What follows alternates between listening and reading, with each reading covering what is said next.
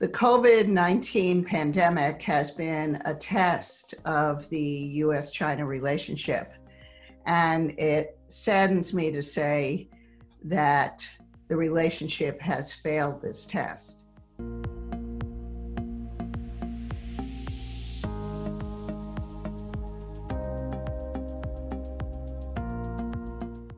I want to take everybody back to SARS. I think a lot of the lessons learned from SARS have influenced everything that's happened during COVID-19. Some of those lessons being really useful, and some of those lessons perhaps sending people a little bit in the wrong directions.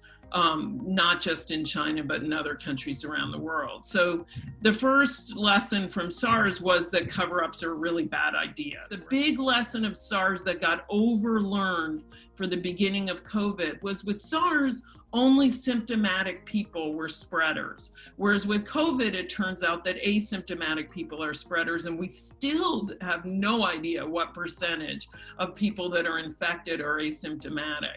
But it's clear that the disease was seeded much earlier than anyone imagined in Europe, in North America, and nobody was looking for it.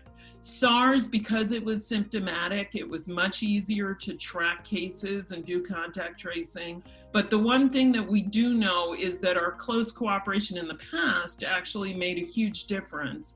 And the real question now is, how can we get back to that? Because there's a lot more work to be done. Domestically, though, in terms of notifying Chinese citizens, there was a delay, as well documented by Caixin. Because of this, institutionally within the Chinese Communist Party, all information is supposed to flow upward at first, and then on important information such as a potential pandemic, the central authorities are supposed to decide whether or not to inform the public about it.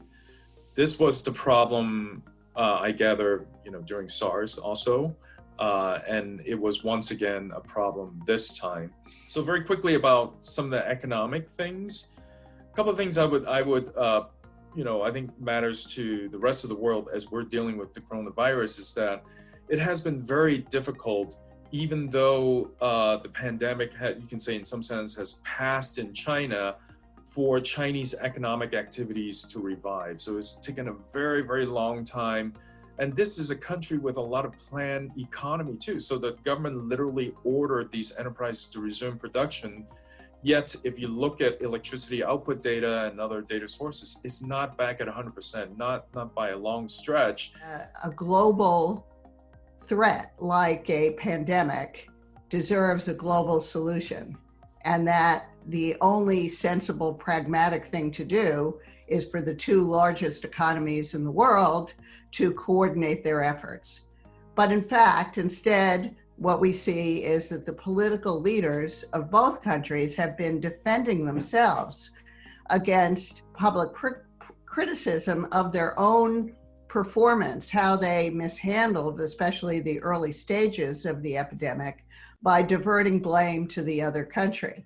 As Debbie Seligsohn has said, the United States and China have managed to cooperate in the past, not just with SARS, but H1N1, H7N9 in 2013, Ebola in Africa in 2014.